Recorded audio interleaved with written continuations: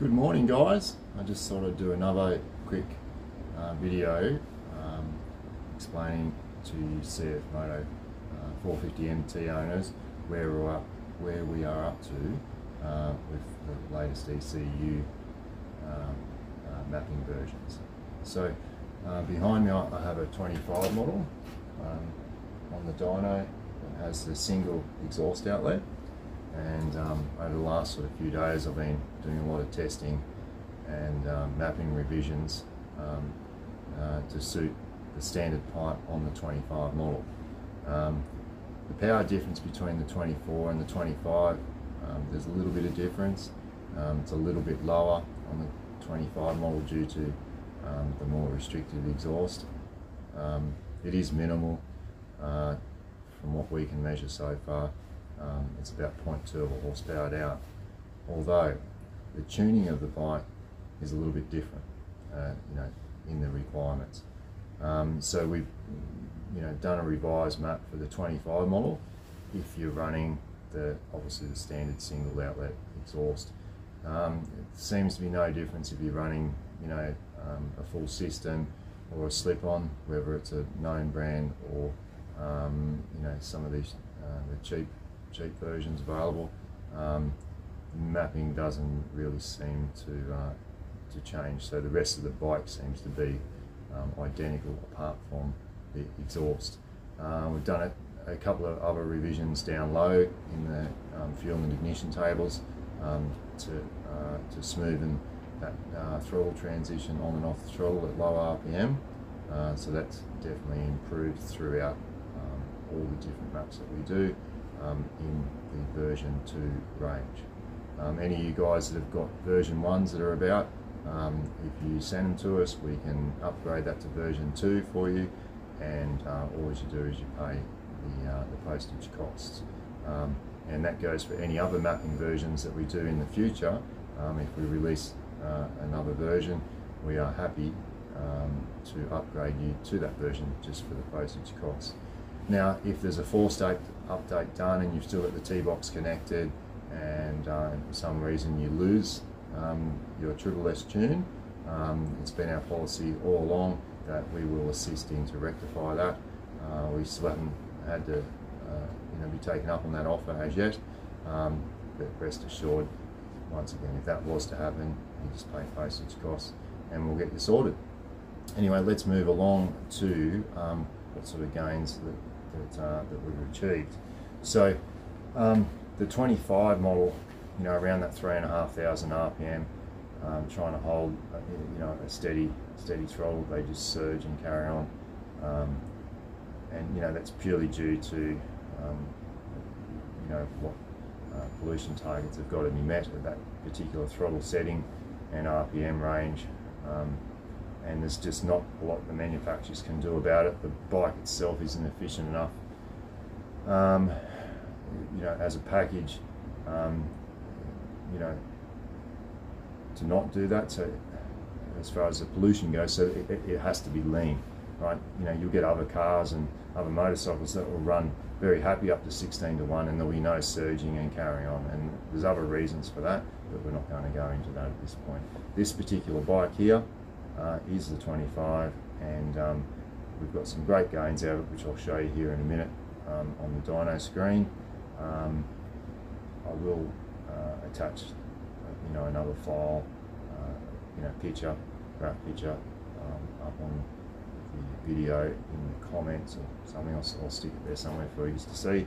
Now, just keep in mind, this bike here hasn't got standard tyres on. It's got a big knobby tyre on the rear, so that the output figure is slightly lower than what we've tested before, but that's only because there's extra drag on the roller with this particular tyre. But the runs that I'm using here as an example is this particular bike, back-to-back standard, and then obviously with the reflash done, no other modifications, except for this bike coming with an air cleaner and pre-cleaner mod done, so obviously that's on top from the base run.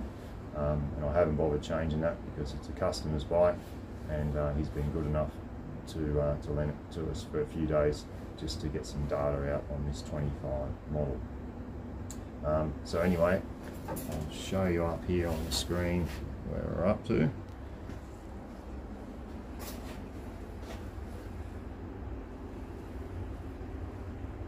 So that's the horsepower and torque figures just there from before and after. So there's some nice little gains there, you know, just for a reflash, and especially down lower, you know, in the rev range.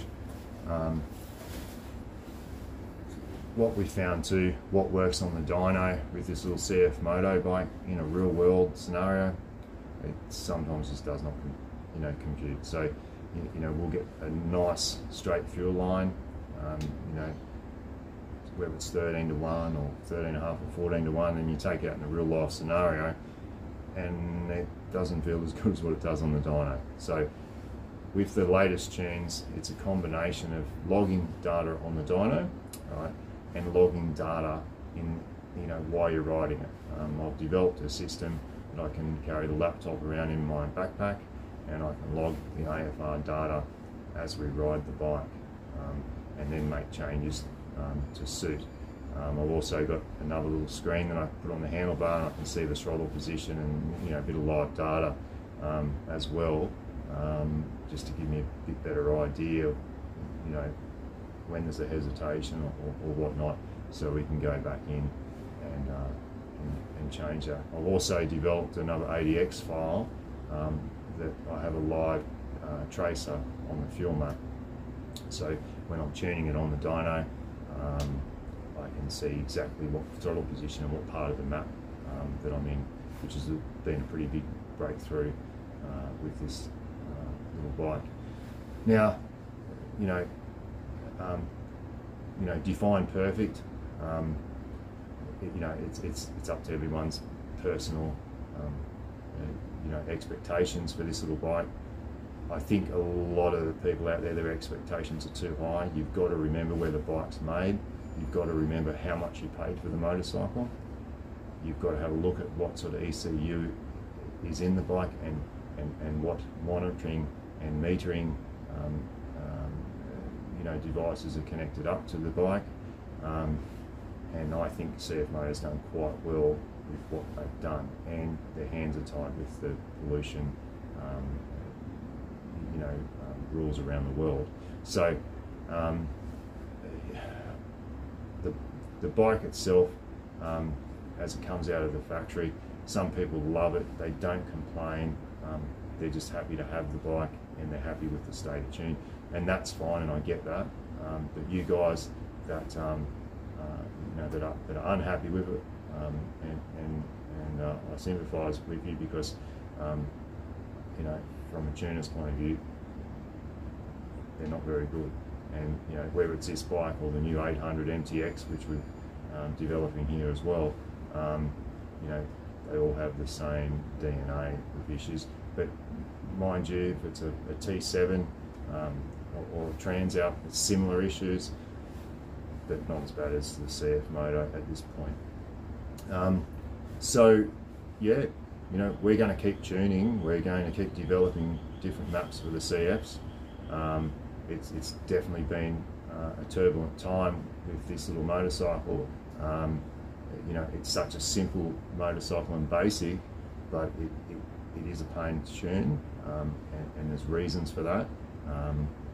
And as time goes on, you know, we're finding different parts, you know, tables or maps in the ECU that do different functions, okay, and hence why, you know, there's been a few revisions along the way, because, you know, when you keep at something, you know, you're obviously going to find different areas that you can improve on, and you know, we want to release that to the public as well. So that's why also, you know, we don't charge you twice. If there's an update, you're obviously going to get paid. You know, you've got to pay the freight on that, and you know, I can see, you know, over the next sort of 12 months or 2 years, there's definitely going to be updates, right? There's a lot of guys around the world that are working on this as well, and you know, a lot of us talk to each other about what we found and whatnot, and you know, it's fairly you know, involved process, you know, to decompile this particular ECU, because the information that Bosch supplies is next to nothing on this particular model. Other models that ECUs that Bosch have released, yes, you can get a full transcript of addresses and functions, what does what in the ECU as far as the table wise goes. But this particular model, most of the work we've had to nut out ourselves through trial and error, I'm up to about, I think it's about 1,100 different map versions that I've written for the Cfmoto and tested, some on the dyno and some in real life conditions, to try and get this throttle transition really nice, and make a better bike out of already a fantastic machine. Now, I own one of these. I bought one brand new that was a 24, and I'm a rider. I'm just like you guys, and obviously, I'm also a tuner that's been in this industry for a long time, tuning motorcycles only. Okay, that's what you need to understand too. Is we don't tune cars or in the morning and then decide to tune motorcycles in the afternoon. We just specialise in one thing. You'll see on different forums around the world, they'll buy a KES or a Bitbox, tuning device, and yesterday I was a painter, or yesterday I built old cars, and today I'm a motorcycle tuner, right? It's just not as easy as that, guys. Would I book a car in to tune? No, that's, you wouldn't do that, because it's not your craft, right? And there's lots of misinformation, around on how to tune these motorcycles, because a lot of them are tuning them like a car. Yes, there are some similarities and whatnot, but you can normally pick them out. Those particular guys, they'll be using buzzwords and fancy ways to describe things, to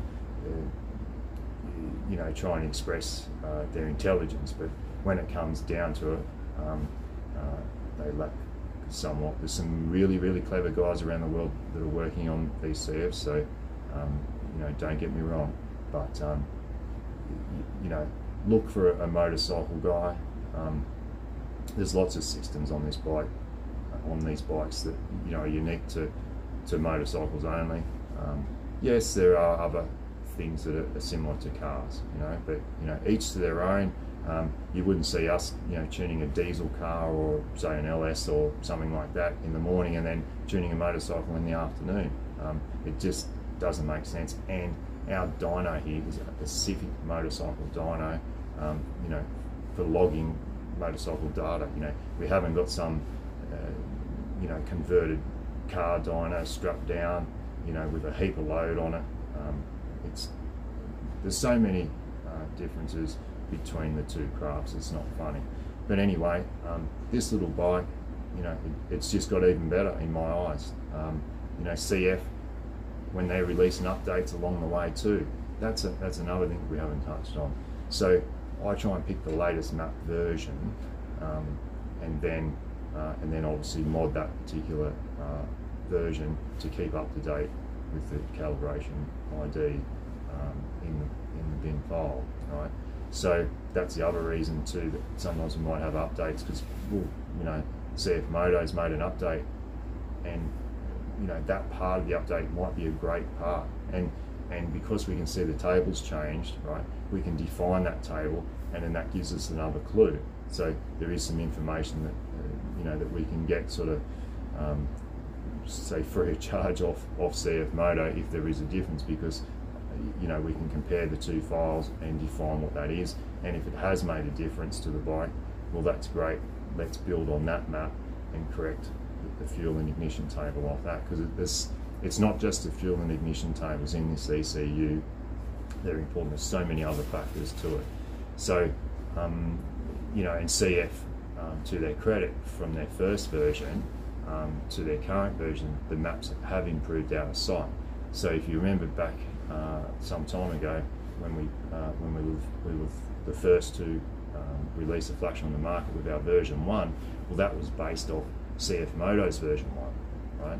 And then obviously Cfmoto improved, we improved, improved as well, and vice versa along the way. So, and I've got no doubt Cfmoto will, improve what they do, because there is a fair bit of backlash you'll see against CF around the world with this tuning issue. And when they, make a move, we'll investigate it and then go back to the drawing board and say, well, yes, we can perfect on this. So it's definitely, this is an ongoing saga for the next sort of, I reckon, a couple of years, until everyone gets familiar with the bike, and Cfmoto also pulls up their socks and improves the end product. But anyway, over and out. Just remember, this bike is the 2025 model with the single outlet, for $250, say, for a mail-in reflash, and you look at the gains that we've got, and fix all those problems, it's a no-brainer to get it done. You see a lot of guys, and the reason why they're only $250 is it's the sheer volume, right? Other flashes that we do are much more expensive, but this bike here, it's a low-cost bike. We want a low-cost flash. There's plenty of work to, sales-wise on this flash, so that's why that we're only charging $250. And really, for this bike, any more than $250, you're just getting ripped off. That's purely and simply what it is, because it's a volume-based, flash. And you'll see other tuners going, oh, it takes us an hour to read them out and this sort of thing. Well, they're just trying to justify why they're ripping you off. That's purely all they're doing. This particular bike is, we're lucky because we can just update those particular sectors in the ECU to update the tables that we need, right? So, don't fall for that chestnut. Anyway, over and out. See ya.